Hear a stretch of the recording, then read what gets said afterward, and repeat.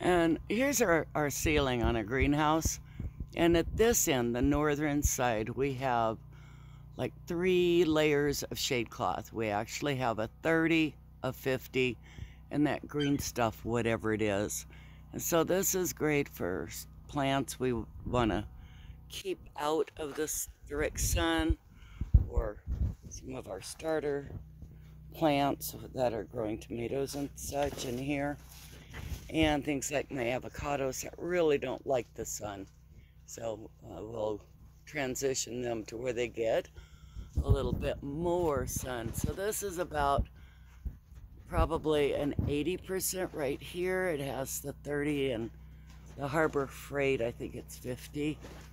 And then the other half of the roof has 30% shade cloth all the way down here.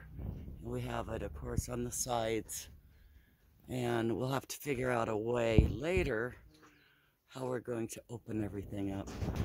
But the plants actually seem pretty happy. So we'll see what kind of harvest we might get this year. I've learned, you plant and hope for the best. That's what I've learned in 3 years.